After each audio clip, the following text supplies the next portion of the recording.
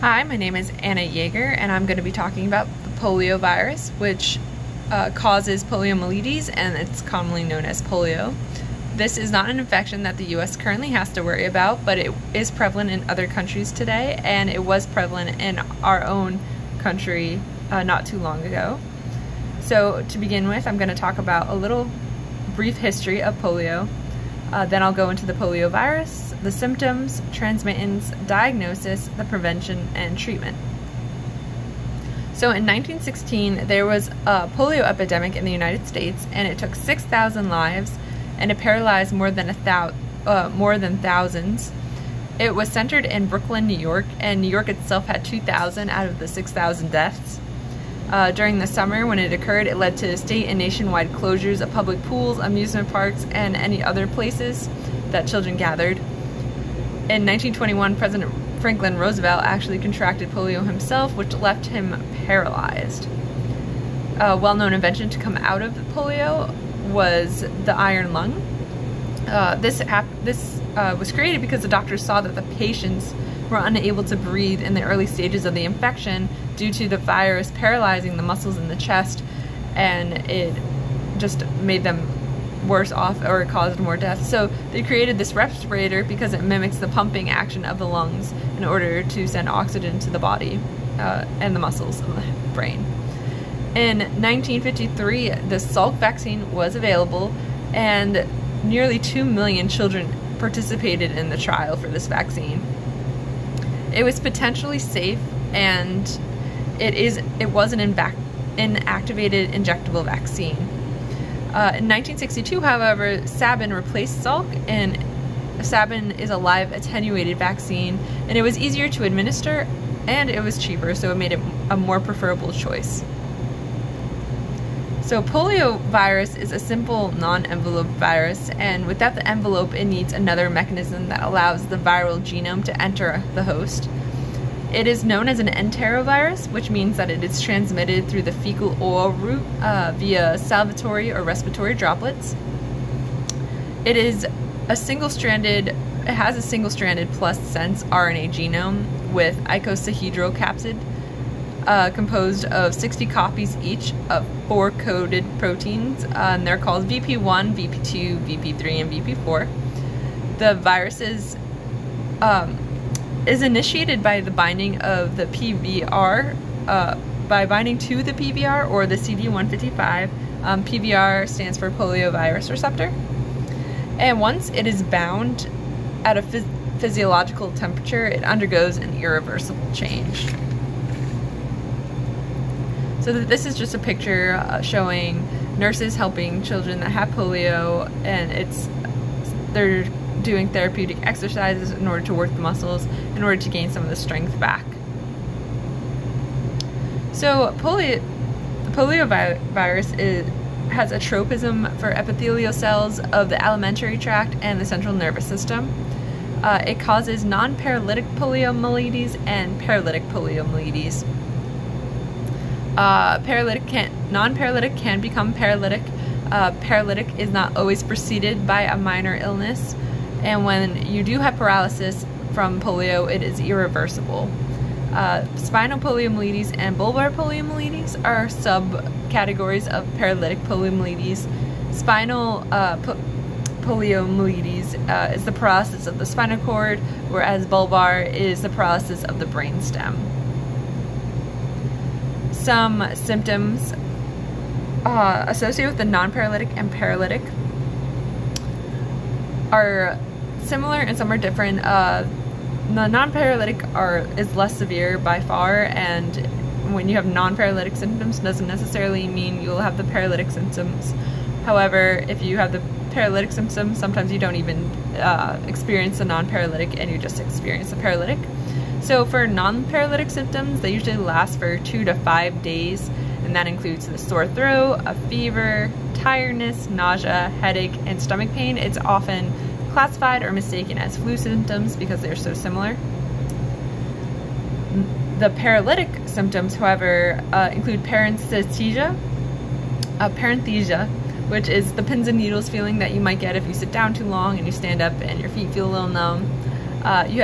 Meningitis occurs in 1 out of 25 people that have polio. Deformed limbs, especially in the hips, the ankles, and the feet. And there's severe muscle spasms and pains. There's paralysis or weakness in the arms, legs, or sometimes even both. And the paralysis occurs in 1 out of 200 people. As for transmittance, it only infects humans, and it's from person-to-person contact or person-to-fomite contact. It lives, but you need a person to touch the fomite in order to spread it. It lives in the throats and the intestines of an infected person, and it enters through the mouth and spreads with contact with the feces. So objects contaminated with feces, you're touching your hand to your mouth, drinking water, eating contaminated food.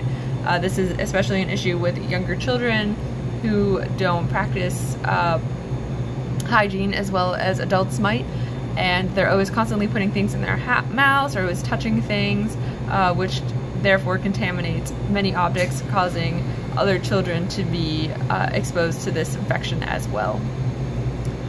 So the infected person can spread it immediately before and about 1 to 2 weeks after their first symptoms appear. So it spreads quickly, and as soon as you get it, you can spread it. And it can live in the infected feces for many weeks, so if you have infected poop and right out there, you can easily contract it. And asymptomatic people can still spread the infection. And right here is just a diagram showing that feces, or a person defecating with feces that is carrying the disease, and then they might not properly wash their hands, and so they touch food, water, or another object, and then it goes to a different person that might not have washed their hands as well, or they go and they eat something that the other person with contaminated hands have touched, and therefore now that they have the possibility of becoming infected. And here is just the life cycle of polio. So it finds a victim and enters through the body with contaminated food, dirty fingers, or water, and it settles in, it attaches to the receptors on the intestinal wall, and there it attacks. It either gives you mild flu-like symptoms, or you have more detrimental symptoms where it's attacking your central nervous system and destroying cells in the spinal cord, and it causes cell death and possibly muscle paralysis. And when it moves on through the feces, and the feces contaminate food and water. So the cycle continues. As for diagnosis, it's based on signs and symptoms, but given that some of the symptoms are flu-like, it might be difficult, so they now perform lab tests from throat swabs, feces, or cerebral spinal fluids. So the process of the infection, the incubation period is typically 7 to 14 days with a range of 3 to 35, and the infectious period, polio-virus stays in the throat about 7 days and 3 to 6 weeks in the feces, and transmission is possible throughout all of that. As for the prevention, polio vaccines are probably the best. Many of us have gotten them when we were younger. There's IPV, which is the inactivated poliovirus vaccine, and OPV, which is the oral poliovirus vaccine. There's booster vaccines as well. Another recommendation is excluding people with polio from public places. If your child has polio, keep them out of school, keep them away from the public playgrounds, pools, everything like that. And if you're an adult, stay home from work. And this is just an advertisement during the polio epidemic, just telling parents to keep your house clean, keep your children clean, and just having a cleaner house and cleaner children will prevent them or reduce the risk of contracting polio. So different treatments are physiotherapy, just working your muscle groups in order to keep them strong. So you have medicines to reduce the muscle spasms, and you get pain relievers. Portable ventilators are also available, so you don't have the iron lung anymore, in order to help the early stages of polio with the breathing. Moderate exercise is recommended to prevent the deformity and loss of muscle function. As of 2015, there have been no reported cases of polio in the United States. There have been cases from like 1990 to 2015, but it's people from outside the United States bringing it in, but it's been confined and it didn't spread, and due to herd immunity and our vaccinations, it wasn't a problem. However, there are countries without those vaccinations and without the type of care that we have, and so polio is still prevalent in many of the third world countries and underdeveloped countries. The more developed countries, especially in Europe, don't have this problem either, but you see it a lot more in Asia and Africa.